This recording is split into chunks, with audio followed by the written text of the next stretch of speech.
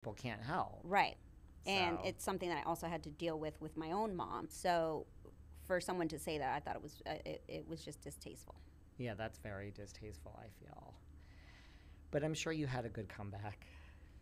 You know, sometimes you just got to ignore the haters. Sometimes you just gotta ignore the haters. What would you have changed about? Would you have changed anything about this first season? Like, do you regret anything you did? I try not to live my life with regrets, for one. Um, if there's anything that I regret doing or wish I could change, I don't think so. I don't think so. I really don't live my life with regrets. I Yeah. feel like even if it was horrible and had a horrible outcome, to me, it's like if I was authentic in the moment and I made decision A, Right.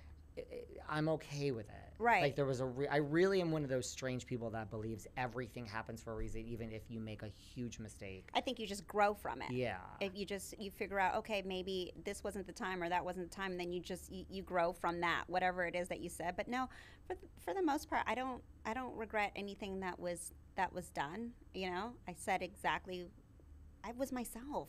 I was Yeah. just being authentic and literally just, again, what Dorinda said to me, be yourself, and that's exactly what I was. Advice from Dorinda Medley. I know. And you Why took it, and you took it. are people so shocked? I like her. No, listen, I saw Dorinda last night. I mean, I think she gives good advice. She does, honestly. She gave me some good advice, you know? There is no shade here today for Miss Dorinda. None. Looking at the Scout in the City and your Instagram, like your husband is not so prevalent on these social media platforms. So is he? I imagine, just I'm making up my own backstory, but here you are. Let's discuss. I imagine like he is more reserved and doesn't really buy in. You know, it's not his job like it is yours. Exactly. Like I'm an influencer. I'm a content creator. My husband is not. You know, I talk about fashion all day. My husband wears Lululemon. You know, why should he loves Lululemon? You know, he loves these like non-sweat heat tech or whatever tops they are. Like actually, these pants are Lululemon. Now that I think about it, the ABC Slim Fit. He loves that, Man. and Yeah, that it's wasn't great. even sponsored. We need Lululemon here. Lululemon was a sponsor during the holidays. They are not at currently, but they should be. We right love now. Lululemon Yes. over here. But Sai, call Lululemon, call I'll Sai. give Lululemon Yes. a call. But no, this is not his world, and it doesn't make sense for me to constantly show my husband's face or talk about my relationship on my platforms Totally. when that's not what my platform is about. You know, I don't talk about the news. I don't talk about my relationship. Politics. I don't talk about politics. You know, I'm here to chat fashion, you know, and I Totally. make you laugh. We talk about a little bit of beauty and wellness every now and then and call it a day. But I just don't feel the need to show my private life for no apparent reason, you know. I think people don't understand that although social media is very much so about sharing, I still curate what people see at the end of the day. Like I am in control of what I want you to see, Right. you know.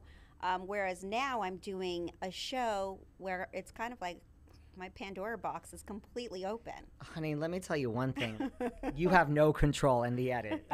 I'm not sure if you realize that, but I am well aware, and I think that might have been the one thing that I was probably hesitant about because I'm so used to controlling this narrative. Yeah. That this is for the first time in my career, I'm not able to control the narrative at all. I can only be myself and hope for the best. That is really all you can do. Yeah, it really is the exact opposite of being a content creator for is. yourself, really. It's like, ooh, sorry, yeah. Yeah, they're like, no, this is not B-roll, honey. We're going to go with this. We're going to go, and you're like, ooh, please don't put that in there. Yeah, we're going to put that in there. So that was your hesitation. Like, did your husband have hesitations just because, you know, he's not on your social media? Maybe he's more like, did he adjust to this process? At first, because he is very private, you know, at first he said no. He was like, no, I'm not into this whatsoever. And then my daughter was like, oh my God, but it might catapult my career. Mind you, she's 11. I'm like, what career do you have? Does she want to be an actress? She wants to be an actress. Oh, wow. She wants to be on Broadway. She's very much so into the art. She modeled for a very long time, but now she wants to just focus on acting. So she is so into it. My son is 6, you know, he's just whatever. Right. Goes with the flow. And then, after a while, I started talking about the reboot. And he goes, you know what? I support whatever it is that you want to do. Wow. And so that's where we are. Is your daughter more excited than you to be on camera on The Real Housewives of New York City? She is. She's very excited. I love it. I know. I was like, hey, we're airing on, July 16th. She goes, am I on that episode? Can I watch it?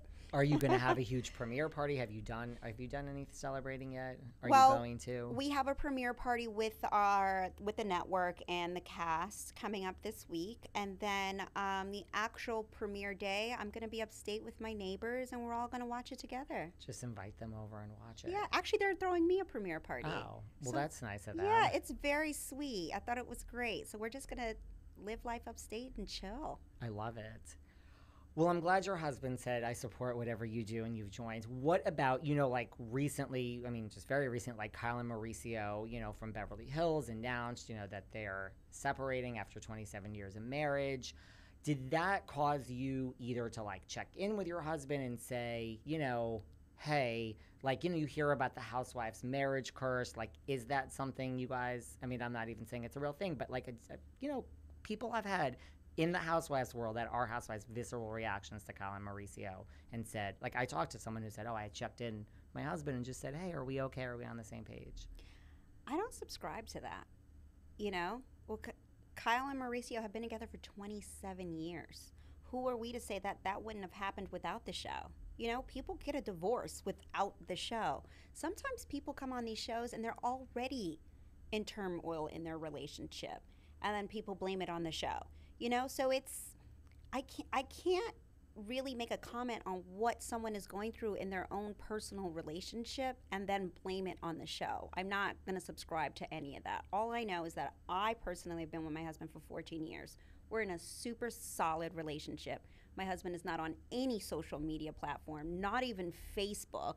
He will never check Bravo's comments. That is not his thing. He doesn't subscribe to that whatsoever. He wakes up and he goes on CNN and ESPN. That is his world.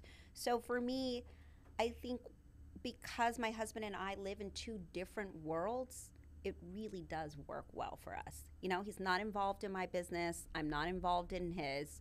Our life is our family. And then when it's time for me to go out and do my job, that's what I do. Sometimes I'm like, hey, do you want to come with me to this event? He's like, I'd rather not. He doesn't want to be involved in this world. That's not his thing. He supports me. He's very much so going to be seen on camera. But other than that, he's not going to be fighting people on the internet. A lot of the husbands do go there. No, he's not going to go there. I like it. I always said, and I really think I mean this. I'm not sure, but I think I do. If this wasn't my job, I'm not sure you would ever see. I literally think people would say, what happened to him? Because I personally see no point at all whatsoever to being on social media if it is not somehow directly or very closely directly tied to your job. Really, I think I would just. I understand never that. See me. Yeah, I completely understand that. It's a total business tool for me, and that's really, I'm kind of like you. I don't really share, every now and then I'll be like, oh, here I am, and but it still kind of ties back to. It ties into the job. Yeah, right. It's part of the job. That, I don't really post my I don't care. You can ask me a question, I'll answer. I just am like, it's not the point of this Instagram page here today. You just having a private life outside of social media is very meaningful. Yeah. It keeps you sane, it keeps you grounded. When there are people who put everything that happens to them, their relationship, their personal problems on social, you're going to lose your mind because you don't have any escape at the end of the day. And I take it one step further. I really believe, those people that are just every post is look at my hot husband. I'm like, you are not happy in your relationship. No, you're miserable. I'm sorry. You're miserable. I don't know any way else to analyze that, right? I agree. I'm not into the look at us, we're so hot. Look at us. Yeah. I'm not into that. If it's really a good thing in your life, you don't need people's approval. You don't. I agree with you. Right?